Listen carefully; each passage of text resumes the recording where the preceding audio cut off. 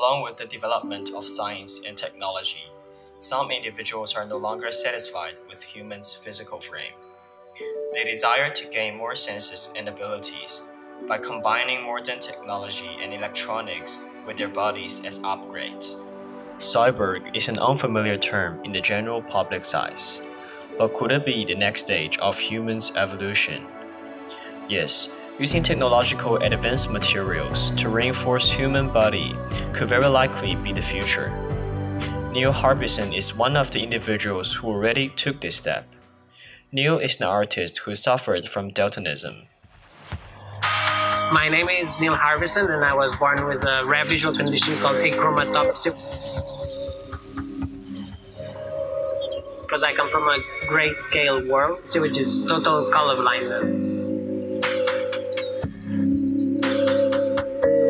So I've never seen color, and I don't know what color looks like. To me, the sky is always gray, the grass is always gray, and television is still in black and white. Since the age of 21, I can hear color. Concerts are a colorful experience, and art galleries a musical experience. This antenna allows me to hear the colors in front of me. Light sensor that detects the frequency of the color, and then it sends it to a chip, and then I hear the colors through bone conduction. I dress in a way that it sounds good, so I decide what notes I want to wear. Today, for example, I'm wearing F sharp and C sharp. Beauty depends on how good the face sounds. In this case, Neil Harbison uses technology to fix his congenital defect. But not only people with body defect, some normal humans are also trying to use technology to extend their senses. Neil Harbison's partner, Moon Rebus, is one of them. Moon is a cyber activist. An earthquake sensor was implanted into her elbow. Every time there's an earthquake anywhere on the planet, I feel a vibration inside my arm. Depending on the intensity of the earthquake, the vibration I will feel will be stronger or weaker. My artwork is happening inside my body. I'm the only one who perceives. So in order to share my experience, I create external artwork related to my new sense. For us, the important thing is to change our perception and to treat our brain as a sculpture. Like if you modify your perception, in long term you also modify your brain and your mind. Moon Rebus is an artist who performs dances according to the earth movements. She dances according to the amplitude and frequency of the vibrator, which is connected to the internet to receive live movement from the earth. Moon believes this is a new sense that can help her to perceive more about the nature. And new senses of the human body will allow us to rediscover the planet we live in. Another artist who commits himself into a redesigned human body is Stark. Stark is an Australian performance artist. He believes that human body is already obsolete. The body lacks of modular design, and it is biologically inadequate. One of his most famous artwork is the third ear.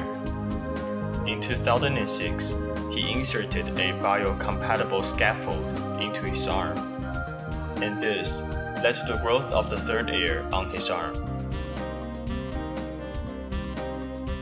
Well, the idea of redesigning the body is something that's come out from the perceived inadequacies in interacting with technology.